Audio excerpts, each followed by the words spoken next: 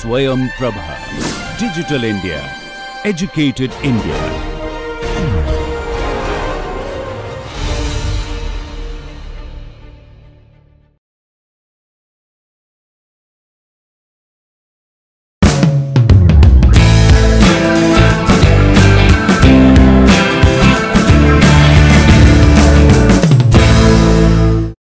Okay. How much of economics have you studied in these last 3 or 4 years in this program? You can answer, I guess, as you do in any other class. Yeah, we've done one microeconomics paper, one macroeconomics paper, and then principles of economics. I mean, basic. Apart from optimization and also basic economics. You did a principles course other than micro and macro? That was the first one? Okay.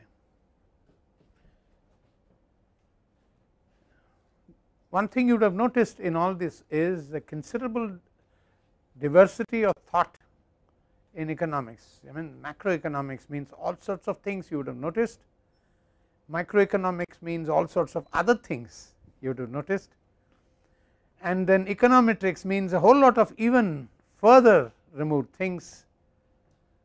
So you have a diversity of ideas, opinions and things in this subject. It is not just whether it is a microeconomic diversity or a macroeconomic diversity, it is a question of diversity through time.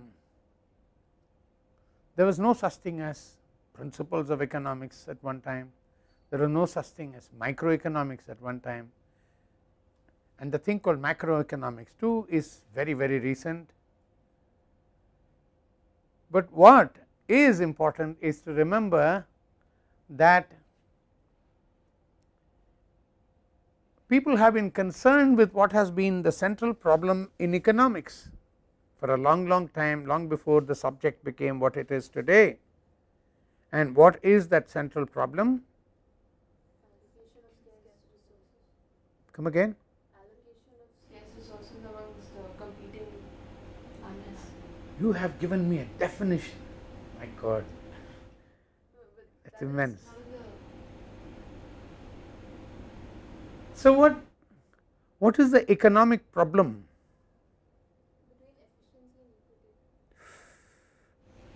Your PhD, incredible. No, I mean absolutely right, but you know, I am in the first class with you guys and I am rather illiterate, so efficiency, equity is way above my head. Who should produce, how much should be produced? Much closer, yeah, much closer to the simple levels of my thinking.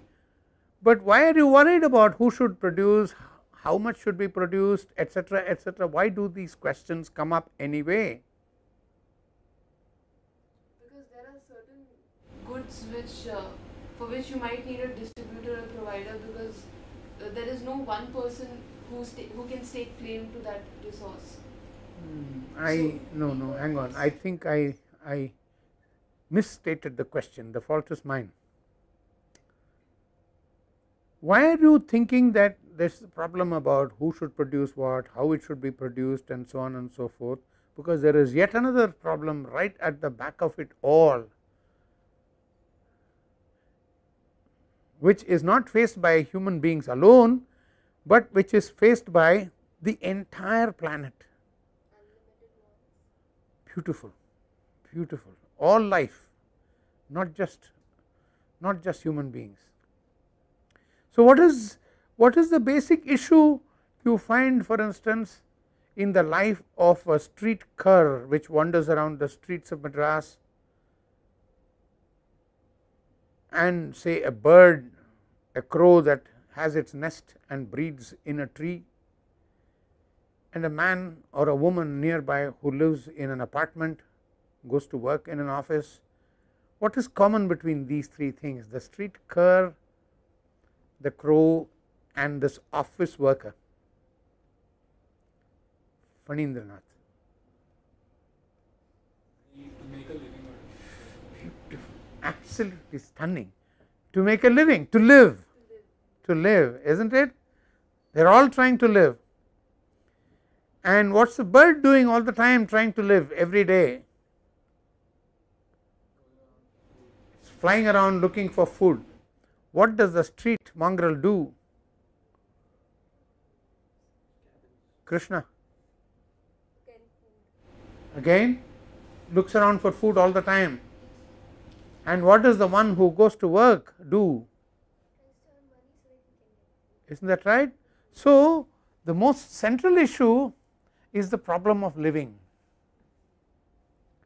Isn't that right, Prasan? And the problem of living, even more centrally, is a problem which is dealing with something common to all these three. Can the bird find food wherever it goes? Can the cur find food at every street corner? Or the person who goes to work, can this person find a job at will which would provide him or her with everything that he or she needs? So, all three are actually facing something, all three. What they need is not always available, isn't it? Am I right? Is there a word for it in economics? Absolutely. This is what I was getting at from the beginning. Long before economics was born, a lot of people were concerned through human history on the problem of scarcity and what should be done by human beings at the time when they were faced with scarcity. A lot of the thing which we call economic thought deals with people at different times, different epochs, who are looking at this problem in this perspective, right. Now,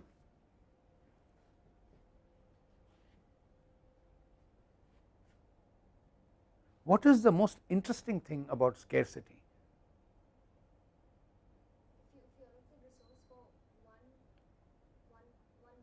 Then you can't use the same thing for another. Right, absolutely. You do not just have enough resources to satisfy all the wants, am I right? So, that is where somebody started talking about allocation of resources. Aditi, you did that, no? You were firing on all cylinders as the class began, and I was getting a bit worried about it, that you will outrun me. Very nice, thank you. So, scarcity was discussed by everybody at all times, but scarcity was discussed by a number of people from a different cultural milieus, different historical times, different values, different beliefs, different lifestyles and so forth, which is why the history of all this makes a very interesting study, right. So, what we will do now is to try and relate the way people look at scarcity and the problems allied with it. We will look at the way people looked at scarcity and the belief systems to which people belonged, because they influenced a lot of what people thought about things. And we will also look at the way the belief systems were also connected in some measure with the lifestyles of people. So, what you need to do is to first have an idea of history of people, and then how people thought, what were the world views, what were the belief systems in different points of time in history, and then how this scarcity was a subset of it all. So, this is the perspective. So, I threw two books at you as I came in, both of them were dealing with history. I have not yet, there is a bit of world views and belief systems also in these books. There is also plenty of more things which you will be doing Google searches and so forth for that, as and how I recommend these things to you. But the idea is to understand, by the time you are through with these 12 12, 16 weeks of learning with me to understand that economic thought, economic ideas did not jump from the sky. They evolved, they grew out of a soil which was a set of belief systems, which was a set of lifestyles, which were social and historical and economic institutions. And if you understand economic ideas and their history in this fashion, I guess you are understanding something which is organic, which is alive, which is being and becoming. Okay, any questions up to this point?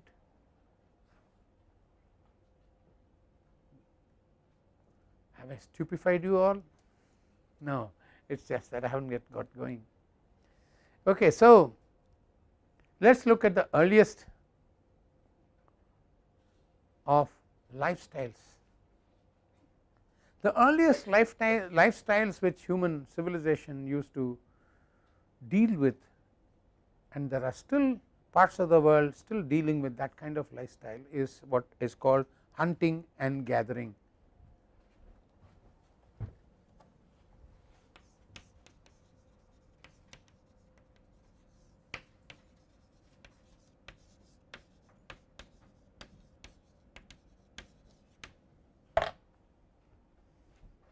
What does this mean? Hunting and gathering as a lifestyle. Avantika? Living on subsistence of for food, as in, You could have a pretty good going as hunting gathering people. You do not necessarily have to subsist, no? your options are limited, right? You don't produce your Yeah, food. it's not You processed. go out in search of food and You gather. You gather food. Okay, in other words, you are not plowing up a piece of land, sowing some seeds into it and growing a crop, or you are not enclosing a piece of land and putting some sheep or cattle into it and taking them out to graze every day, bringing them back, milking them or whatever, and making a living out of it. You have not built a concrete structure in the middle of it all, called it a factory and started making textiles or leather goods or steel or whatever it is out of that. You are not doing any of these things when you are hunting and gathering, which is why I said this is the earliest of lifestyles that you can think of, the oldest of lifestyles. And the hunting gathering lifestyle comes closest to the lifestyles of animals which wander the forest, which still wander the streets. Do you know that the street curs in a part of Madras not very far away from here, across this Sardar Patel road from IIT, in an area not very far from here, the street curs are not dogs but deer. A whole lot of them wandered across sometime in the past and settled down and bred, and they have virtually driven away the dogs from that area. Isn't that amazing? Very tame deer which occupy most of the street corners where the dustbins are, garbage bins are. They have learned to eat most of the garbage which street dogs have been eating. Well, anyway, that is a primitive lifestyle still going on out there. So, hunting gathering is something like that, like animals going out to graze, like animals preying on other animals, birds going out to fly, catching insects, catching smaller animals, whatever, right. Hunting gathering is like the wilderness itself, which is why most of the hunting gathering people lived in the wilderness. I will try and get you a book. If it is still with me, it is out of print again. It is an outstanding book called The Forest People. It's a story. It's written by an anthropologist from Oxford who lived for 4 years with the pygmies of Central Africa, and he wrote about their life and lifestyle. I'll try and get that book for you because I don't know if it's available anywhere else, but if I do give it to you, you will find that they live pretty much like the animals in the forests in which they lived. So, hunting gathering is as close to the life in wilderness as you can think of, that is the long and short of it, right. Then comes a stage when people catch hold of some animals, train them to be domestic, and they start living close to men. The earliest domestic creatures, can you think of what they were? Take a guess. Cows came later. Dogs, yes, dogs were earlier than that. So, you had domestication of animals from the wild which started living with human beings. That process of domestication brought in the first major change in lifestyles.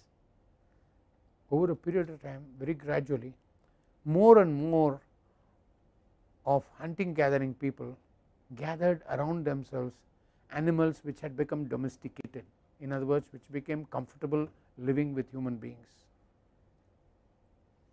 In Chennai you have bodies of people who do not wander around as much as they did about 10 years ago. Now they are the Narikoravas, they are Adivasis who have been living in Chennai for God knows how many generations.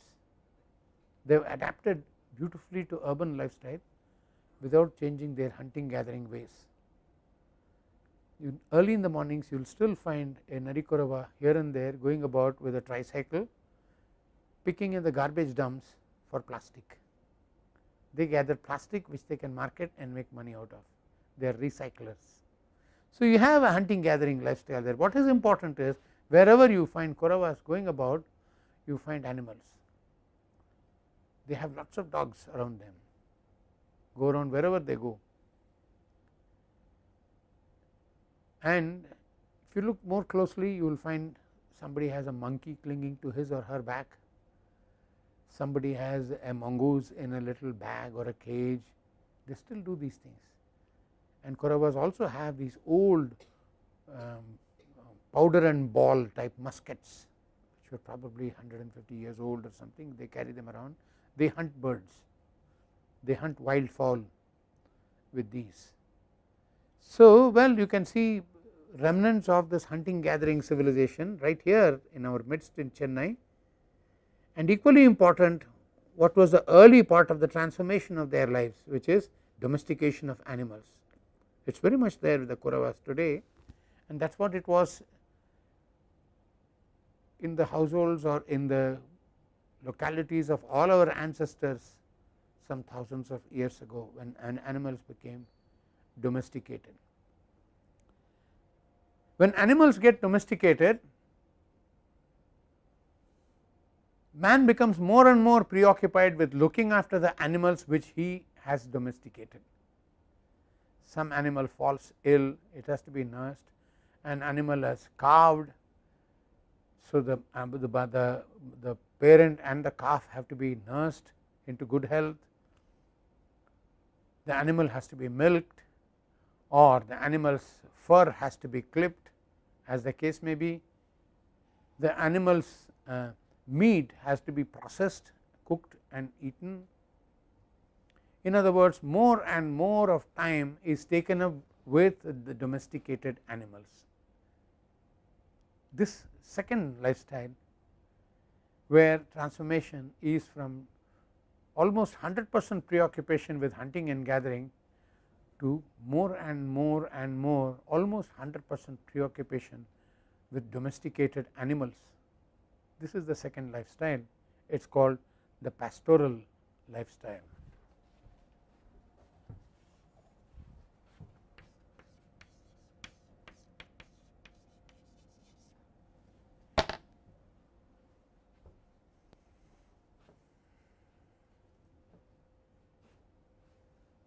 Pastoral simply means open fields where animals grazed. There are two things which are very common with the hunting gathering people and the pastoral people, or rather there is a certain trait of hunting gathering stage which has still not left the people when they go into the pastoral stage. In the hunting gathering stage, people had to move where the animals were. You couldn't sit in your cave and expect a piece of meat to walk in and say, hi, I am breakfast. Does not happen like that. You had to look for it. So, usually human settlements in the hunting gathering stage moved with the flora and fauna of the forest with the changes in seasons.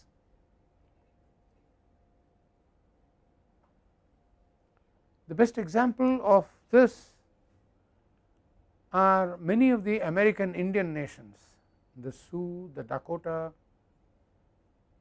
lot of them. They lived almost entirely on the American bison, the buffalo, and the buffaloes migrated from one season to another in millions from north close to the Arctic and right down south almost close to tropical climates. America is that big. So, there was a huge migration of buffaloes down south when the winter came and a huge migration of buffaloes north when the summer came. Buffaloes could not live when it was too hot because they are very thick fur, they are a cold climate creature. They needed vast quantities of grassland. When I say millions of buffaloes in a herd, I mean millions of buffaloes. They dotted the earth for as far as I could see. You could see they walk and walk and walk and graze, and along with them moved the Sioux, the Dakotas, and the Ovalas, the various American tribes, what you call red Indians. They moved with the buffaloes. They lived on the buffaloes. The buffalo was their life. They used the fat of the buffalo for oil purposes, cooking purposes. They used the veins of the buffaloes for stitching. They used the flesh of the buffaloes for eating most of the year. They used the skin of the buffalo for wearing as clothes, also for making beds, and also for making the teepees, the houses in which they lived. This was how hunting gathering people lived. They derived all the basis of their sustenance from the flora and fauna in their neighborhood, and as the flora and fauna changed, they moved. So, remember, hunting gathering people moved all the time in their locales. Equally important, this movement was for the pastoral people. The pastoral people have domesticated the animals now, but the animals need fodder. They eat up grass pretty fast, huge herds of cattle and sheep. So, they have to keep moving from one place to another in search of fodder. So, the pastoral civilizations were all wandering civilizations. They went from one place to another following the herds of their animals.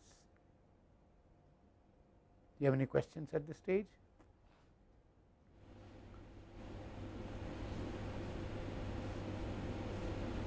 It is said, I am saying it is said because a large part of this side of history of India is speculation. It is said that the Aryans who came into India long ago were pastoral people, almost 100% pastoral people. One of the biggest threats which one king or a chieftain or a ruler could offer to another chieftain or a ruler would be to raid his territory and carry away his cattle. That is carrying away all the wealth of that kingdom.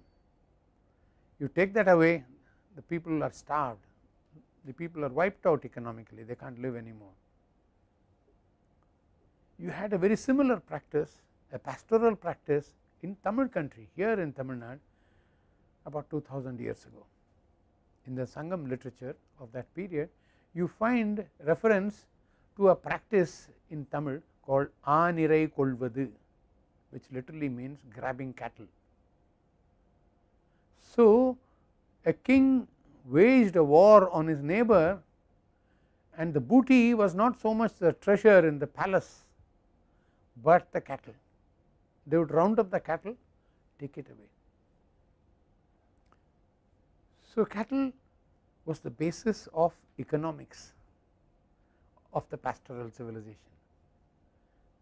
For the first time, the resources are those which man can control, no longer some animal which he has to hunt, some buffalo which he has to follow, or some bird which he has to hunt down, or some fish which he has to pick up from the waters. No, these are cattle which are domesticated by him, trained by him, which listen to him. When he says va, they come. When he says shoo, they go away. They listen to him. He can feed them, he can breed them, he can reproduce them. In other words, the first economic asset comes into existence in the pastoral civilization.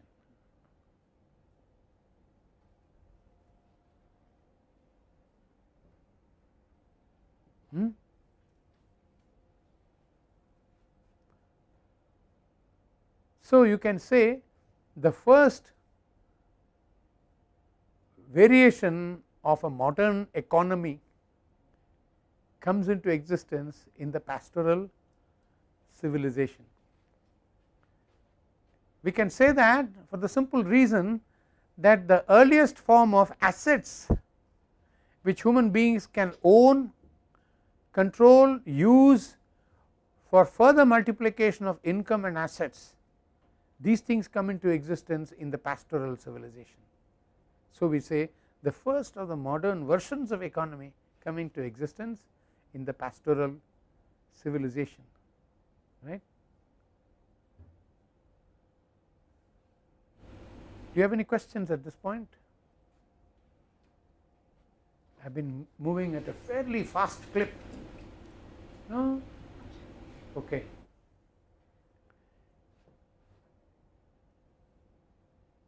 The earliest scripts, languages, texts come into existence in pastoral civilizations. You did not have languages or texts or scripts in the hunting gathering stage, but you see them appearing in the pastoral stage.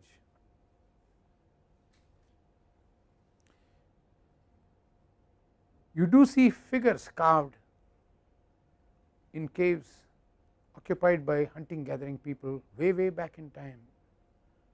You see those things, but you see the earliest languages, Aramaic, Persian, Hebrew, many of these things come into existence in the pastoral stage. Sanskrit too is said to have originated from the Aramaic script of the Middle East, which itself was a pastoral product. And interestingly, you look at Sanskrit texts, they are full of references to pastoral life, cows, animals of herding, ghee, right, and the flesh of cows offered in the yajna is very pastoral. So, you find very lucidly that early forms of human civilization originate with the pastoral lifestyles. As I said, first the rudiments of economic processes begin in a very clear form in pastoral lifestyles, by which I mean you see the development of assets, economic assets in the form of domesticated animals. You see the multiplication of these assets in the reproduction of these animals in domestic stage, and income coming from these assets in the form of the benefits from keeping these animals in the form of food, energy, clothing, shelter, you name it, all coming from the pastoral lifestyle. So, pastoral lifestyle has the origins of modern economic processes. It not only that, it has the origins of modern civilization, because most languages, most texts originate about this time in human history. So, you can say the growth of modern civilizations starts with the pastoral lifestyles. No?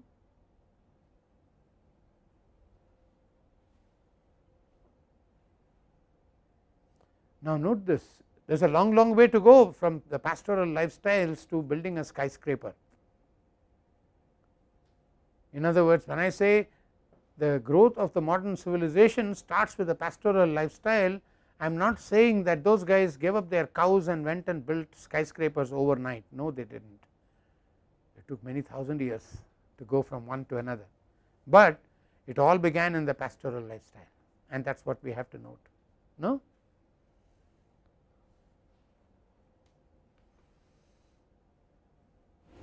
Now, one of the things that happens in the pastoral lifestyle is that the animals cannot always find the food that they need. They wander, it is true, and the pastoral people wandered with these animals, it is true, but very often there were famines which wiped out not just entire herds, but entire people who depended on animals. There were droughts which killed pastoral animals, not only pastoral animals, but pastoral people too. In other words,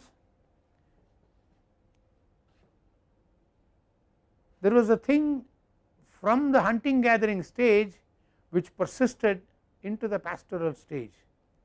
This thing is called uncertainty.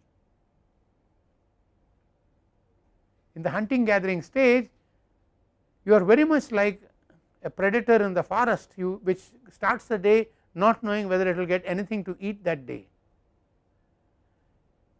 and very often they get something to eat, they eat so much that they sleep for 4 days after that, they do not need to eat after that.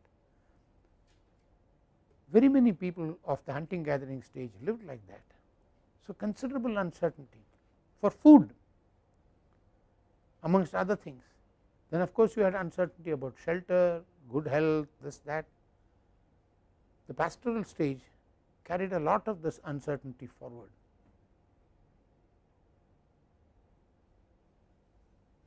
The pastoral stage in some respects had a larger version of this uncertainty facing it, because now the animals were not scattered all over the forest which you hunted one by one and ate and consumed. No, you had them gathered in a herd,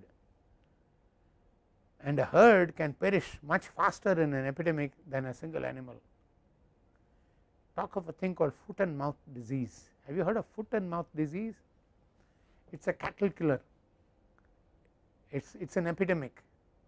If you have 2 or 3 animals with foot and mouth disease, the whole herd is wiped out in 2 months. Not only that, if you have a lot of foot and mouth disease in herds which roam around in the forests, the animals in the forests which are not prone to this, like the deer, the bison, the buffaloes, they become susceptible to foot and mouth disease and they die too. What I am basically saying is, with the pastoral civilization, while the civilization is more complex than hunting and gathering, to that extent more advanced, it is also more prone, more vulnerable to uncertainty than even the hunting gathering stage. So, one of the things that grows with the growth of the economy is uncertainty. The more advanced the economy, the higher the level of uncertainty people face.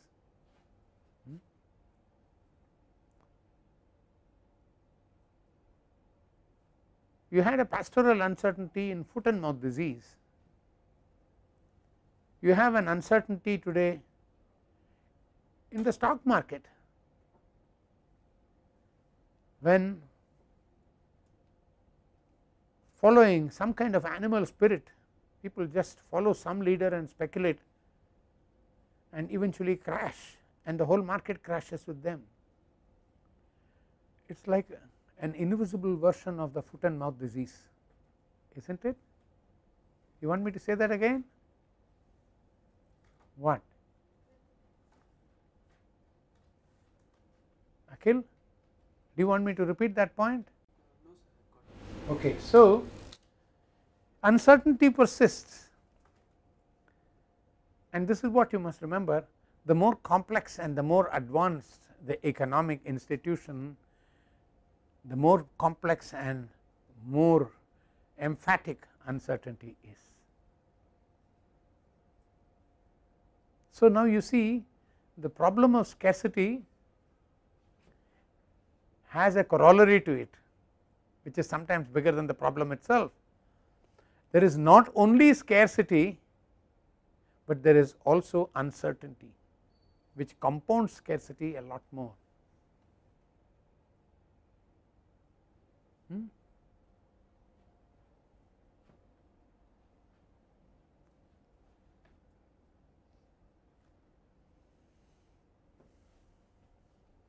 Necessity is the mother of invention, they say, and large number of human activities increasingly became focused to handling uncertainty.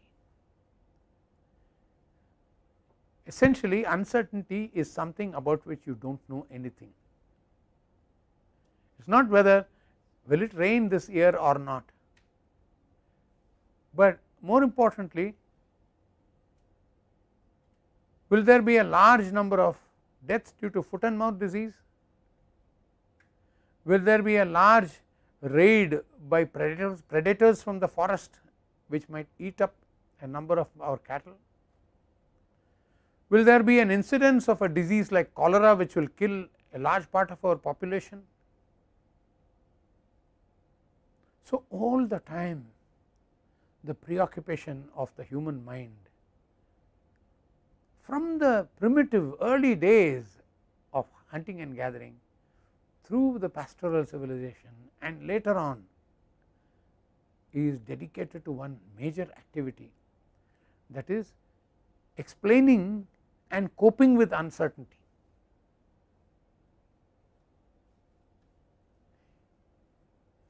It is very difficult to explain this kind of uncertainty to people of this time, like say you and me, who do not face that kind of uncertainty. We know that when we go back to the hostel there will be dinner, whatever we say about it. We know that when the taps are turned on, chances are likely that there will be water in the taps. We know that there is a sewerage system which takes care of our toiletry requirements, no problem. We know that we can wake up in the morning and find a cup of tea or coffee available not very far from the time when we need it. In other words, there is a whole lot of areas in which our life is devoid of uncertainties. We are quite certain about many things. In other words, we say our life is organized,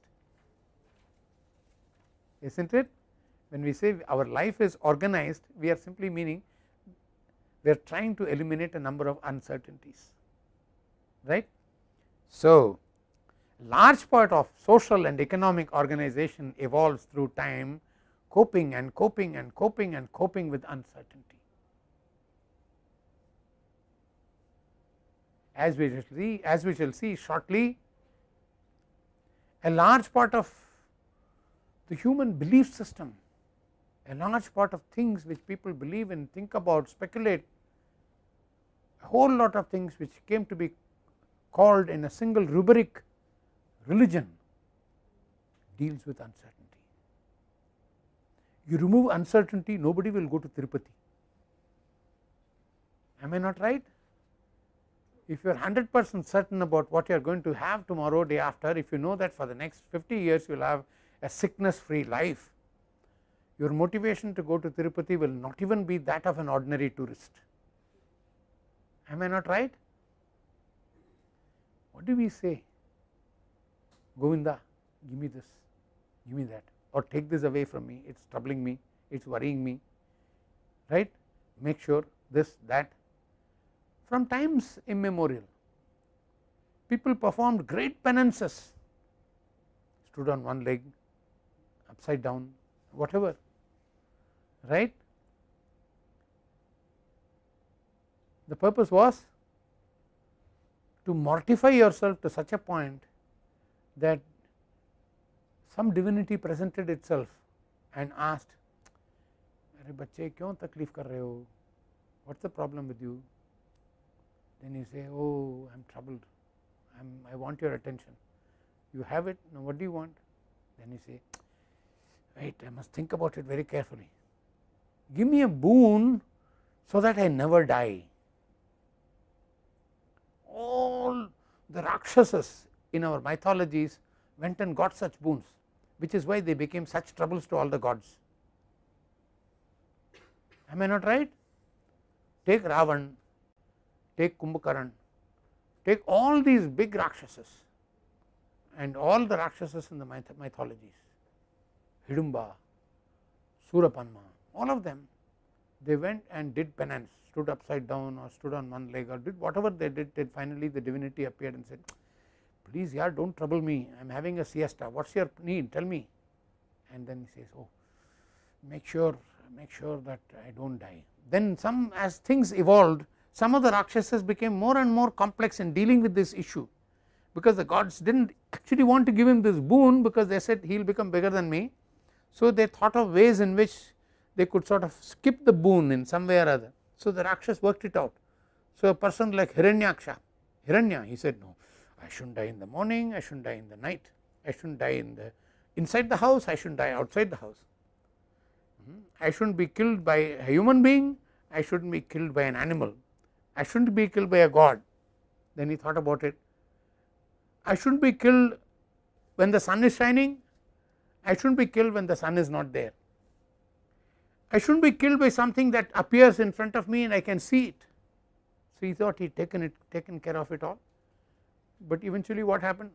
God took the form of a lion and a human being, appeared at twilight, caught him at the threshold of the house, so that is not inside the house, outside the house, and made sure that he shouldn't be killed in the sky or on the ground. So he put him on his lap, tore him apart and killed him. So what I am trying to argue here is uncertainty. Uncertainty has preoccupied.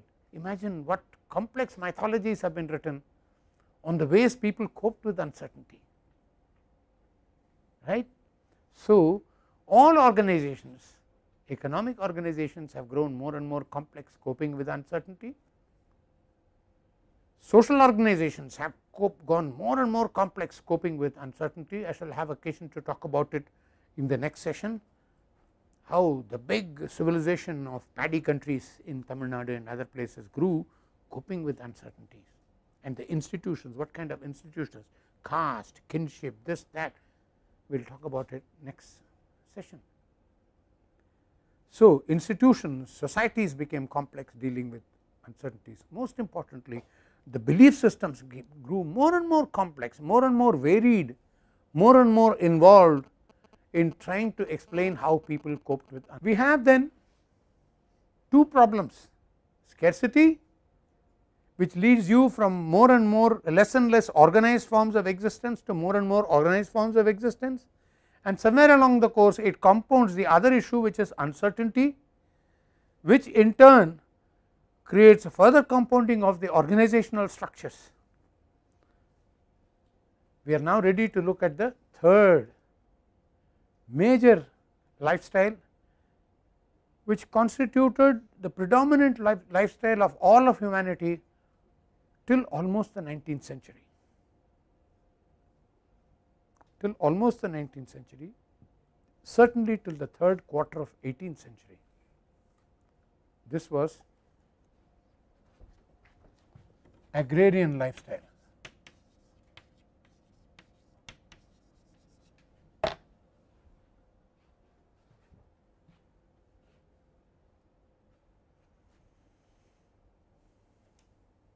Agrarian, an adjective coming out of agriculture. What is agriculture? I am not asking you to define it. What does an agriculturist do? farms. Okay, what does he do when he farms? What is farming? Sowing seeds and Okay, he sows seeds, and then before he sows the seeds, what does he do? He gets the ground. He gets the ground ready, then sows the seeds, and then irrigates them. Make sure they get some water. Tries to protect them from pests, right, and other destructive forces, and then eventually prays and prays and prays and prays that the plant should survive. Otherwise, it will be forced to commit suicide, right? And then eventually one day the plant is ready, the seeds are ready, new seeds are ready to be eaten, the crop is ready, so he cuts them, harvest. In other words, this plant, this paddy, which would have grown somewhere in some swamp unnoticed by itself, he brings it to a place, readies a piece of land for it, plants that thing here, and tries to control the conditions under which it can grow and reproduce. That is agriculture. No, in other words, the shift here is tremendous from the organization by nature of the conditions under which plants live, grow and reproduce. We move to the organization by human beings of the same conditions under which plants live, grow and reproduce. This huge transformation in which man starts managing nature, such that the conditions under which the plants grow, live, survive and reproduce can be managed and organized in such a manner they yield better results under these conditions than they would in the state of nature. This organization of nature is actually agriculture, isn't it?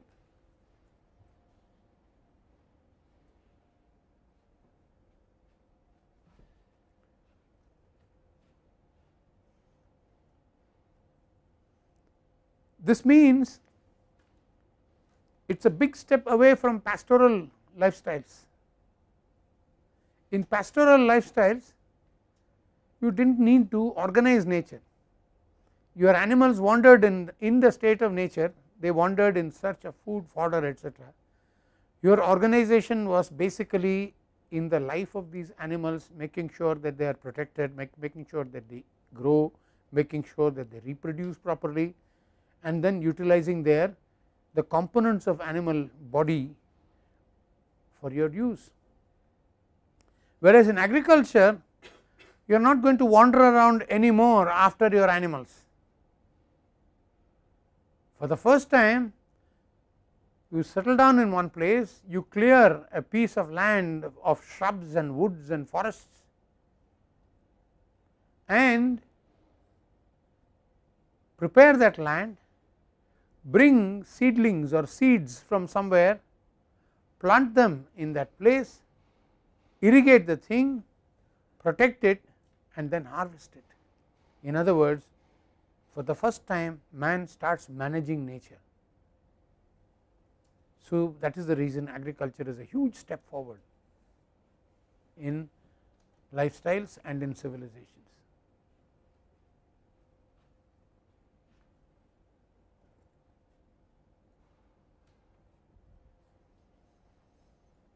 In ancient Tamil literature,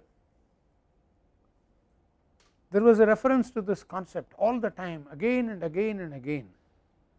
The gods praised you if you did this, if you cleared some forest and planted agriculture or created agriculture there, brought in a whole lot of people who can grow crops there, make a village and live there and prosper. This was something which was considered meriting the blessing of the gods. So, time and time again a particular king is praised by a pondering poet. This man created this township here by destroying the forest and creating something in that place which would lead to endless growth of human civilization, human societies. So, it became a virtuous act to create human settlements out of forests. It became a virtuous act to create agriculture where only forest existed before, and this virtuous act in Tamil was repeatedly referred to by the poets of the time as kaad azhithu naadaakkuvathu, which means kaadu azhithu, destroy the forest, and naadu aakkuvathu, that is naadu is create settlements. So, destroy the forests and settle, create human settlements is the most praiseworthy thing which a king could do, because he created more places for people to live, he created places for humanity to grow. In short, he created the basis of a modern economy, right. And therefore, one basic value had become institutionalized in human civilization, that all cultures grow only at the expense of nature. Okay, we will continue afterwards, we will take a break.